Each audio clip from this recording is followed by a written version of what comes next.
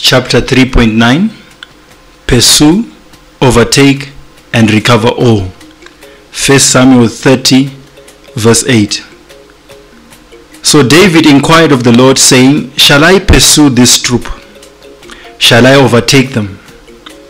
And he answered him, Pursue, for you shall surely overtake them, and without fail recover all. 1 Samuel 30, verse 8. Number 1, inquiring of the Lord. The Lord ministered to me this word on Tuesday, 2 April 2013 at 12 p.m. In David's absence from Ziklag, Amalekite raiding parties had burned down the town and carried off his family and everyone else as prisoners. After great lament in verse 4, and his men straight to stone him, David inquired of the Lord through Abiathar the priest concerning his will in this matter. The inquiry was made by means of an ephod, the high priest's apron, like the garment which contained the Urim and the Thummim, the secret stones used to discern the will of God. Exodus 28, verse 30. The Lord gave David the nod to pursue his enemies. He assured him that he would overtake and recover all that the Amalekites had stolen from him. Like David, there are various things which the devil has stolen from us, and the Lord is giving us power and anointing to pursue, overtake, and recover all. For David, it meant recovery of not just what he had lost, but all that the enemy had stolen from others. Assured of victory in verse 8, David and his men pursued the Amalekites to the Besor Ravine, 20 miles south of Ziklag. When they finally found them, with the help of an Egyptian slave of the Amalekites in verse 11 to 15, David's 400 men who were rugged enough to stand the rigorous march in verse 9 to 10 defeated the Amalekites, except for 400 young Amalekites who escaped on camelback, and recovered all their families and property intact in verse 17 to 20. The 200 who had remained behind by the Besor Ravine in verse 10 to 21 wanted a share of the Amalekite booty. So reasonable did their request sound to David that he established a principle that day that would thereafter prevail. 1 Samuel 30 verse 24 tells us, the share of the men who stayed with the supplies is to be the same as that of him who went down to the battle. 1 Samuel 30 verse 24. But David's diplomatic masterstroke was his return of the properties stolen by the Amalekites from the cities and towns of Judah. Verse 26 to 31 tells us, now David came to Ziklag. He sent some of the spoil to the elders of Judah, to his friends, saying, here is a present for you from the spoil of the enemies of the Lord. Verse 26 to 31. Never would they forget his concern for them, and when the time came for him to declare his kingship at Hebron, he no doubt enjoyed their enthusiastic support. 1. Pursuing is a deliberate attempt to run after your adversary and lay a demand on all that he has stolen from you. 2. Overtaking involves some sort of skill in the way we fight our enemy.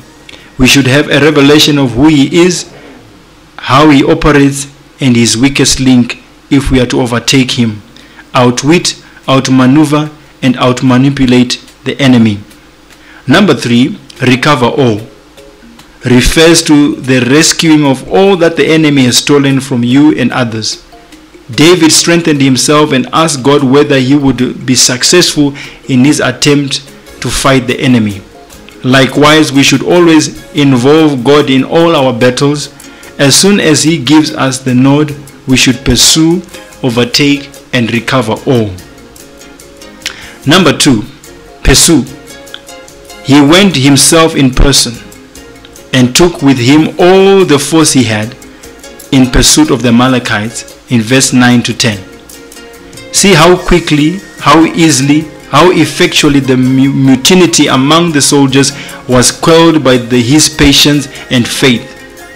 When they spoke of stoning him, if he had spoken of hanging them, or had ordered that the ringleaders, the faction, should be immediately have their heads struck off, though it would have been just, yet it might have been of pernicious consequence to his interest in his critical juncture. And while he and his men were contending, the Amalekites would have clearly carried off their spoil. But when he, as a deaf man, heard not, smothered his resentments, and encouraged himself in the Lord, the tumult of the people was stilled by the gentleness and power of God on their hearts, and being thus mildly treated, they were now as ready to follow his foot as they were but a little before to fly in his face. Meekness is the security of any government. In quietness and trust is your strength. Isaiah 30 verse 15. All his men were willing to go along with him in pursuit of the Amalekites, and he needed them all. But he was forced to drop a third part of them by the way. 200 out of 600 were so fatigued with their long march and so sunk under the load of their grief that they could not pass to the brook Besor, but stayed behind there. The fatigued must have been the ones who spoke of stoning David. This would humble them. This was a great trial of David's faith, whether he could go on in a dependence upon the word of God, when so many of his men failed him. When we are disappointed and discouraged in our expectations from second causes, then to go with cheerfulness, confiding in the divine power. This is giving glory to God by believing against hope in hope. The art of demoralization, giving up without a fight. Joshua 7 verse 1 to 5. Number 2, a great instance of David's tenderness to his men, that he would by no means urge them beyond their strength, though the case itself was so urgent. The son of David thus considers the frame of his followers, who are not all alike strong and vigorous in their spiritual pursuits and conflicts. 2 Corinthians 12 verse 9 tells us, "And he said to me, my grace is sufficient for you, for my strength is made perfect in weakness." 2 Corinthians 12 verse 9. Number 3, overtake. Providence threw one in their way that gave them intelligence of the enemy's motions and guided their ways. A poor Egyptian lad, scarcely alive, is made instrumental of a great deal of good to David. God chooses the foolish things of the world with them to confound the wise. Observe 1, his master's cruelty to him.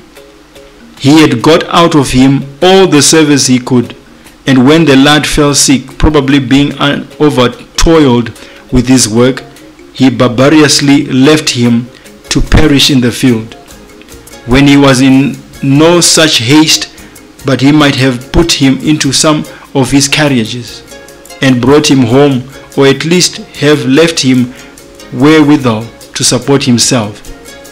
That master has the spirit of an Amalekite, not of an Israelite, that can thus use a servant worse than one would use a beast. The tender mercies of the wicked are cruel.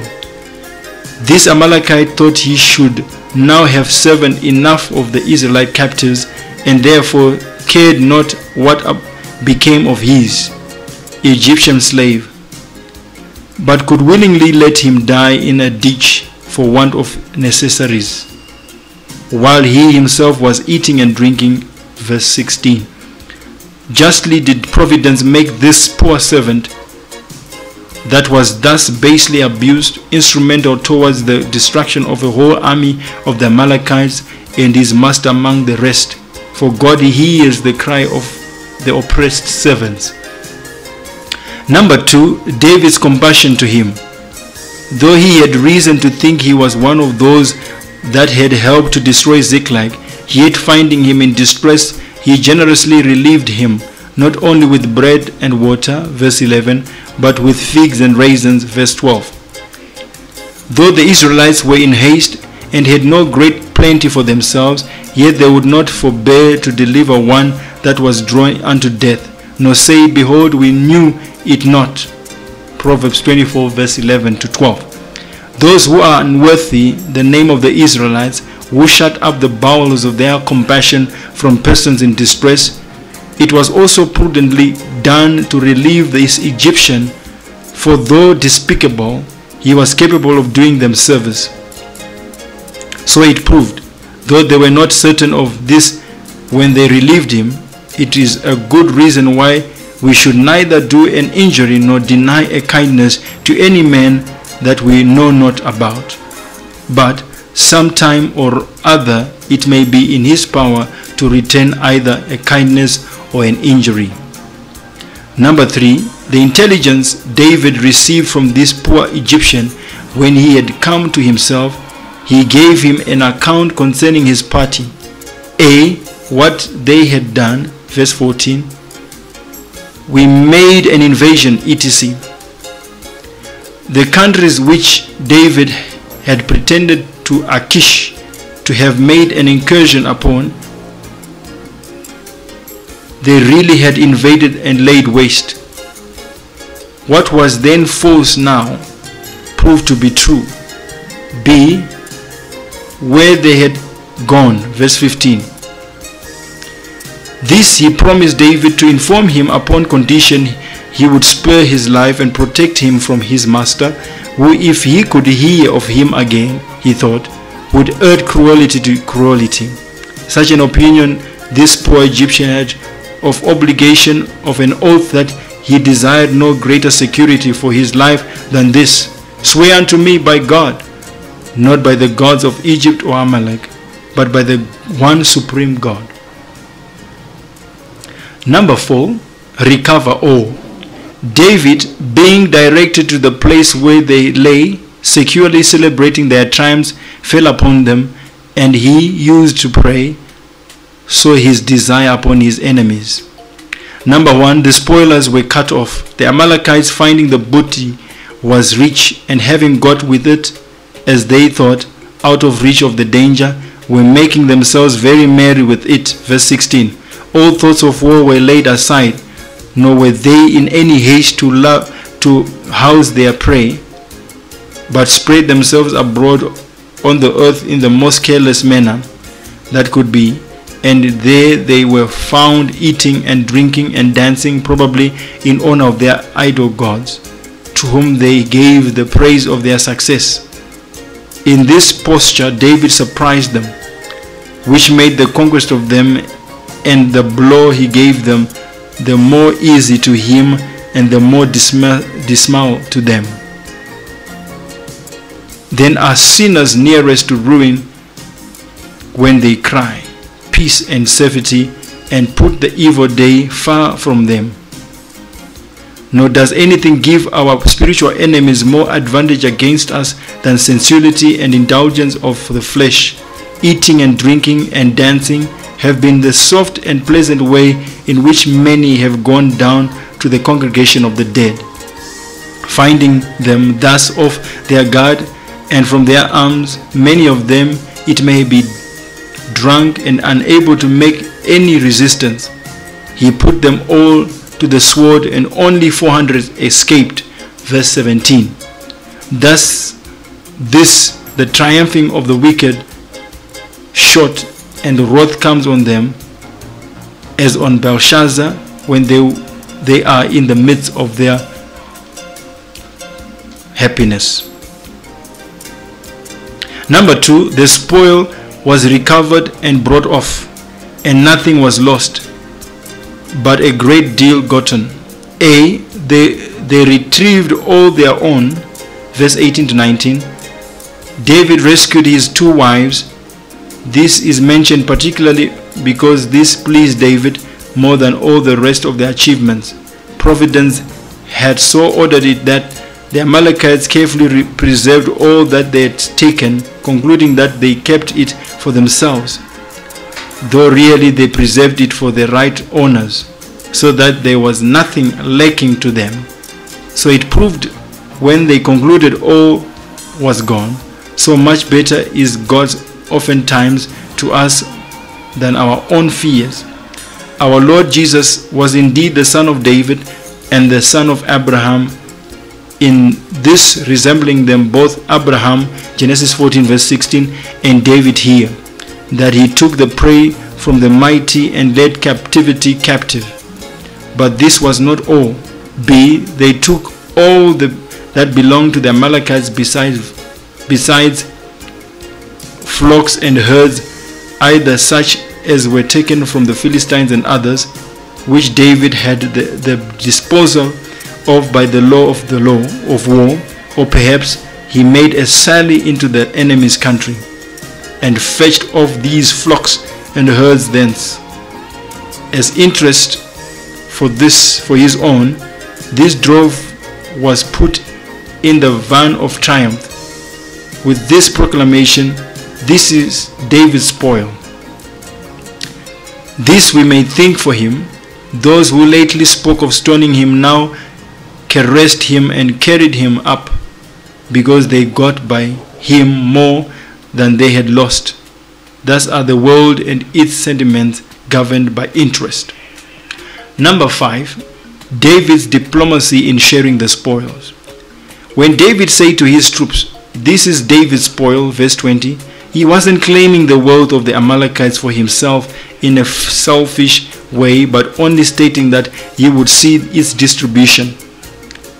Each of his fighting men received their part, and so did the 200 soldiers who were too weary to continue the pursuit.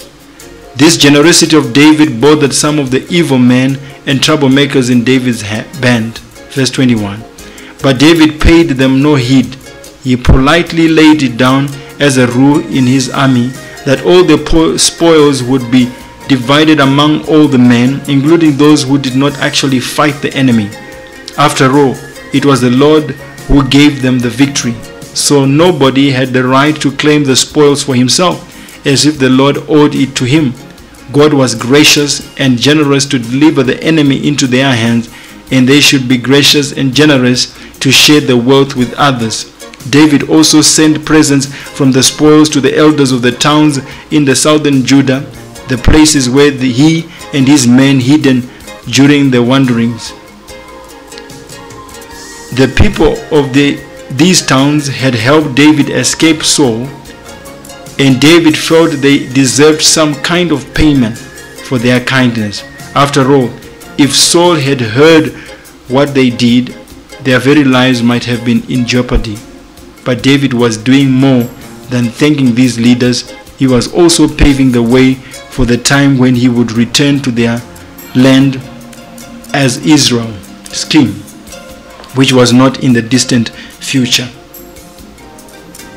Number 6, my experience.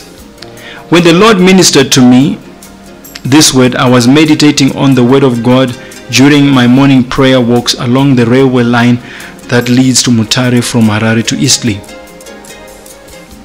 I remember the Lord dropping this word upon my spirit. The devil had stolen, killed, and destroyed my marriage, business, and ministry when I read this scripture, 1 Samuel 30 verse 1 to 8. The Lord started showing me how David's story was similar to what I had over the months and years endured and suffered in my marriage, business, and ministry. My marriage had been destroyed beyond reason. We were on separation at that time. My business had been restored, but again I faced the obstacle of having to deliver an order from Stanbic Bank that I did not have the working capital to fulfill. I contemplated on whether or not I should lay my car down as collateral security for order financing. My ministry, even though the Lord would minister to me, had also been destroyed. I was not going to church because of the effects of the troubles in my marriage. My life was in total mess. As usual, I would wake up in the morning around 2 a.m. to 3 a.m. to read the Word of God and pray, and then at daybreak, I would then go for meditation and prayer walks at the railway line. That day, I walked all the way to Zimfos gum trees where I had created a prayer altar. I then walked back along the railway line as far as Eastleigh past Glenara Road. As I sat down on the railway line, the Lord began to minister to me this word: pursue overtake, recover all. He showed me that I needed to have faith in laying down my car as collateral security for the processing of the Stanbic order for snap frames. Apparently, I needed $2,000, which I had tried to source from everywhere else with no breakthrough. This needed serious faith, and the Lord had to minister to me another word. What is that in your hand? Exodus 4, verse 1 to 9. This word was based on the story of Moses, who had asked God for collateral security as he sought to approach Pharaoh with the message from God, "Let my people go," Exodus 5 verse 1. God then asked him, "What is that in your hand?" Exodus 4 verse 1 to 9. "It is a rod," Moses replied. God then asked him to throw it down, and it became a snake. He then asked him to pick it up, and it became a rod. With this miracle, Moses gathered strength and faith in God to approach Pharaoh. It was from this word that I also gathered strength and faith in God to lay down my car as collateral security and got the $2,000 to process my order. After exactly 3 weeks, I managed to recover my car after having been paid by my client. The Lord then linked this word, "What is that in your hand?" Exodus 4 verse 1 to 9, to pursue, overtake, recover all.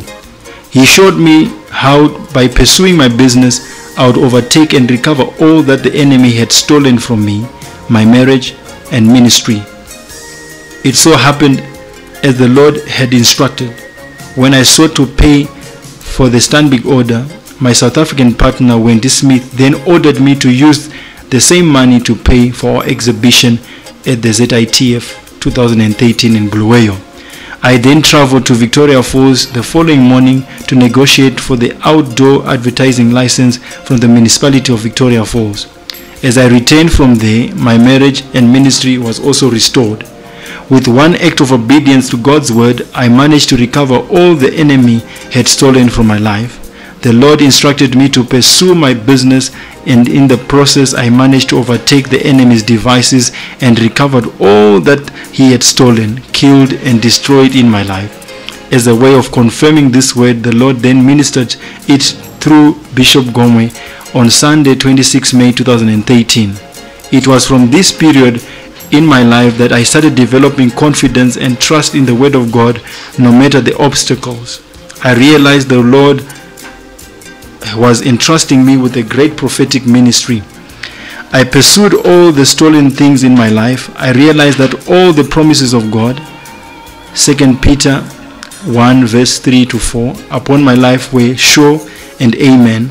I started looking for the dead things in my life and started prophesying upon them. The Lord started showing me from that time the difference between restoration and resurrection power. 1 Corinthians 2 verse 6 to 11. I realized that there are things that the Lord had deliberately allowed to die in my life so as to see whether I would have in His power to recover all. I got to a point in my marriage because of the promises of resurrection power. Isaiah 53 verse 2 to 5. I was not moved at all when I saw things crumbling. I would not react according to the storms and dictates of the devil in marriage, business and ministry. I knew clearly that the Lord was in total control and that unless a seed dies, there is no resurrection. 1 Corinthians 15, 35 to 36. The story of David taught me not to cry the way they cried. It taught me to inquire of the Lord, and in inquiring, we know God's answer. Pursue, overtake, recover all. Amen.